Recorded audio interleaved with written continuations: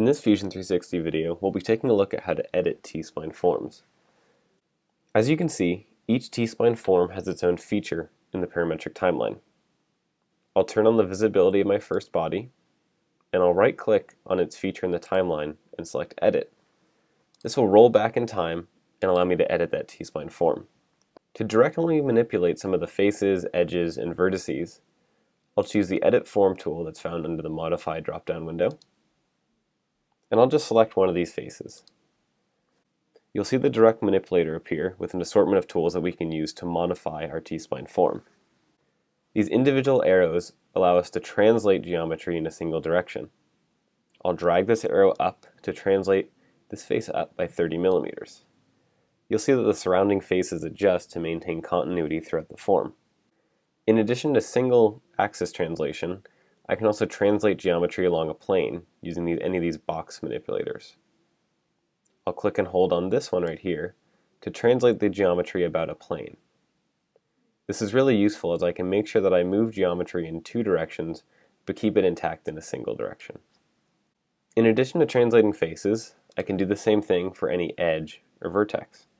I'll choose this edge right here, and as you can see I can move it around along a plane or a single direction. In addition to translation, there's also some rotation tools. With this face selected, I can rotate it about this axis right here. And I can also scale geometry.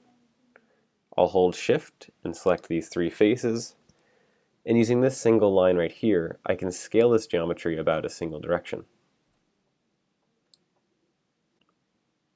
Similar to translation, I can also scale in two directions at once using any of these manipulators here in the corner.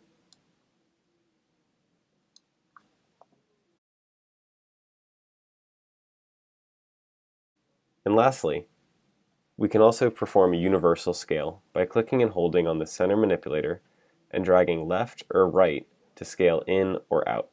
I'll drag to the left to scale in, and I'll click OK. In addition to pushing and pulling on geometry, we can also add additional geometry. Under Modify, I'll choose Edit Form and select this face. I can hold down the Alt key and perform a single direction translation to add geometry in that direction. To improve performance and also get a better understanding of the topology, I can turn my T-spline into box mode. To do this on the Mac, I'll hold Control and press 1. And on the PC, I can hold Alt and press 1. In box mode, I'll hold Alt again and drag up to add more geometry, and you can see that I can do this with faster performance. To return to smooth mode, I'll hold Control on the Mac or Alt on the PC and press 3. Those are some of the basics of editing T-spline forms within Fusion 360, so I can finish sculpting this by clicking Finish Form.